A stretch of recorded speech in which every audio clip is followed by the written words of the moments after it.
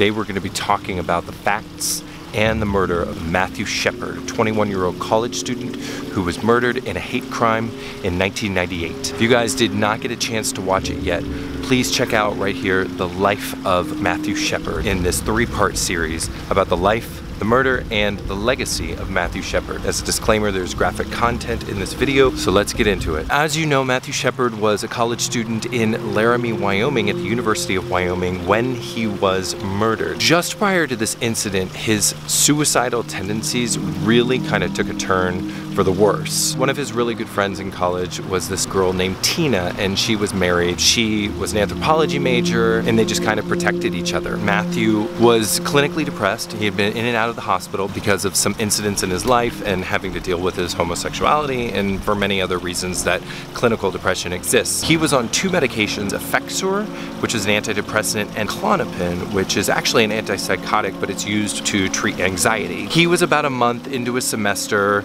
He was having financial difficulties just like any other college student. Friday, October 2nd, 1998, Tina and Matthew went to Fort Collins, Colorado to a gay bar called Tornado. They kind of splurged, they took a limo there. It was kind of a place known for people being HIV positive and not disclosing it. On their drive home, actually, in the limo, he disclosed to Tina that he actually had a full plan for how he was going to kill himself, basically overdosing on Klonopin and drinking a bunch of alcohol. He was kind of already on that path, so she got concerned. So Saturday comes, Tina was kind of coming down with a cold. I think her husband was too. She left Matthew at her apartment to sleep on the couch, and when he woke up, she asked, is he really gonna be okay? Is he gonna hurt himself, or is he really gonna be okay? And he says at his core, he's fine. So she goes away and she doesn't hear from him till Sunday. She comes back to her apartment, he's gone. She hadn't heard from him. She went to his apartment to look for him. She goes downtown searching for him on that Sunday, which is October 4th, and she finds him alone at a restaurant. And he had also on Saturday, when he was at her apartment, had a fight with his mother. And the fight was about how he had overdrawn his account. On Sunday, he apologizes to his mother. They say they love each other, and that was the last time his mother, Judy Shepard, heard from him. Tina hadn't talked to him, but it was kind of normal that they didn't go a couple days without talking, but he had mentioned this suicide plan. So she, on Tuesday, after not hearing from him, kind of is freaking out, and by Wednesday night, she calls the police. Prior to this, on October 6th, Matthew was supposed to go see a movie with his friend. It was his birthday. They were gonna meet at 6:30, and then Matthew cancels. The queer society that he was in the University of Wyoming, LGBT-A, it was called, had a meeting. So that night, instead of going to see the movie with his friend, he went to this meeting, and they were preparing for the following Monday, the beginning of Gay Awareness Week. His friends go to the Village Inn afterwards, and he has like cherry pie, and he's trying to convince everybody to go to this lounge. Nobody wants to go. So his friend Kim Nash drops him off at home, and that's the last time she ever sees him again. Matthew ends up going by himself to the Fireside Lounge. He shows up there around 10:30. Nobody knows why exactly he went to this bar. It was karaoke night. It was something he wasn't really into. We're switching locations right now because that water was driving me crazy. So Matthew shows up at the Fireside Lounge. He sits at the bar, he talks to the bartender, is very sociable and approachable, and he loves talking to people.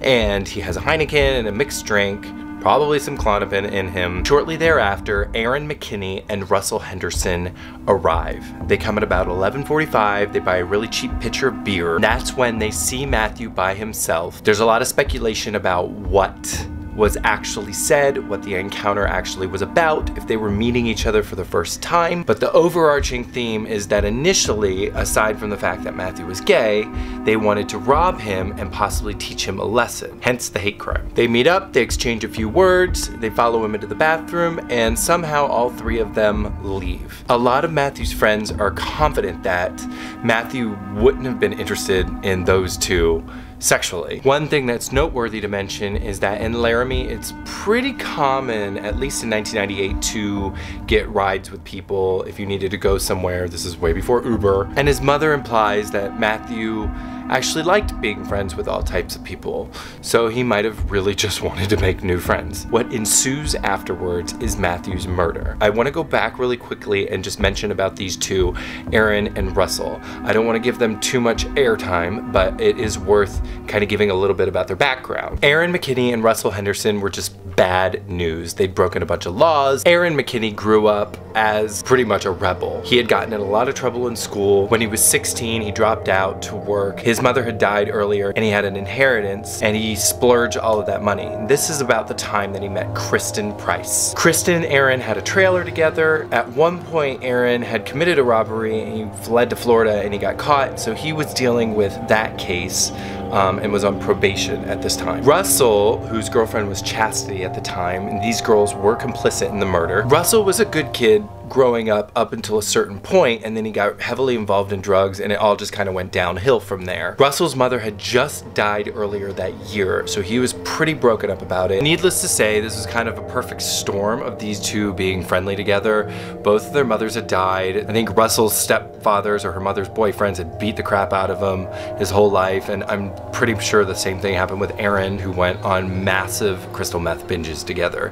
And they were selling and involved in a lot of theft. Back to Matthew, Aaron, and Russell leaving the bar together. Judy, Shepard, Matthew's mom, has the counterphobia argument that Matthew just liked to make friends with all types of people. He would have made an incredible politician. On Matthew's way out, the DJ there, I think his name was Shadow, gave Matthew his last cigarette, and that was the last time anybody besides Russell and Aaron had seen Matthew. This is where the waters get a little muddy, but they drove about a mile east and passed a Walmart and went down a really dark, abandoned road until it became a dead end. Apparently in the car ride, that is when they attempted to rob Matthew, and Matthew willingly gave over his wallet, and there was only $20 in it. In the deposition afterwards, Aaron said that Matthew had put his hand on his leg and it pissed him off so much that he wanted to beat him up. Whether or not that is true, and I don't think it is, because Matthew was very shy about sexuality. He really just wanted friends, and even if he was messed up, they either lured him into a situation where he would have thought that was okay, or it just didn't happen. At the end of this dead-end road is a wooden buck fence. They throw Matthew to the ground outside of the car, and they bind his hands and they tie them to the fence. So Russell is tying his hands mostly with a clothesline, and Aaron proceeds to steal his patent leather shoes. And the idea is that they were gonna beat him up and then they were gonna kind of leave him there, so it would have been difficult for him to walk home if he hadn't had his shoes. So he wasn't gonna go home anytime soon. One of the things that is said as to why they were tying him up and about to beat him is because Matthew had seen their license plate after they had robbed him, and they thought he was gonna tell on him. So they took his shoes and they wanted to kind of silence him. Aaron then proceeds to pistol whip Matthew. People use this as a tactic in case bullets run out, but you can still use your gun as a weapon. So this is a .375 Magnum Smith & Wesson revolver, and Aaron beats him with the back of this huge revolver, the butt of the revolver, over his head 19 to 21 times. As this is happening, Russell is standing behind Aaron, and he's apparently laughing the entire time. Now these two have been on a huge bender. I think it was about 4 days of no sleep and tons of crystal meth use. Maybe they were coming down.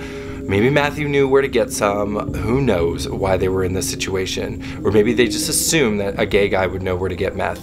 Either way, they were definitely not in their right mind, and they were probably fiending. After pistol whipping him, they tortured Matthew, and it said that in certain reports that I read that they tried to light him on fire, but needless to say, they took the shoes, they had his wallet, they took the gun, obviously, and they left him there in near freezing temperatures. Matthew remained bound to this fence for 18 hours. At the 18-hour mark, a cyclist rode by and thought that Matthew actually was a scarecrow, and soon realized that it was not after he saw the blood. The first officer on the site was policewoman Reggie Flutie. Matthew was on his back with his hands still tied behind him, and his respirations were far and few between. Officer Flutie attempted to open Matthew's mouth to let the air in, but she could not open his jaw. She ended up having to take AZT treatments at the time after the fact because she didn't have any gloves on her, but she still nobly tried to open Matthew's mouth and got some of his blood on her bare skin. While Matthew was in the hospital, it was discovered, even by his parents at the time, that he was HIV positive. His brainstem had been crushed, which controls your vital functions. He had 4 major fractures on his skull. His face was covered with blood, but there were 2 streams where tears had cleared a pathway from the blood down his face. About 16 hours earlier, Aaron and Russell had left Matthew there, gotten in another scuffle, and ended up leaving a lot of evidence behind because of that scuffle, which is how police immediately connected them to Matthew's murder. They went home to their girlfriends and tried to make them alibis because they knew they had done something really bad with Matthew. They left their truck behind where the scuffle ensued. Obviously, Matthew's credit card was in the car, his shoes, and the gun that was used to pistol whip Matthew with blood on the butt. Matthew had been in a coma for 18 hours the entire time he was there, tied up to the fence. But there was an interview that I saw with Judy, Shepard, and Ellen, and she said, When Officer Reggie Flutie arrived at the scene a mountain biker had actually found him. He'd fallen and found Matt tied to the fence and called 911. And when she arrived on the scene, she saw that there had been a doe, a female deer, sitting in the bushes off to the side. She'd been nesting there, apparently through the night, next to Matt. And when she drove up, the doe ran off. So it really made us feel better that maybe Matt wasn't alone all that horrible night.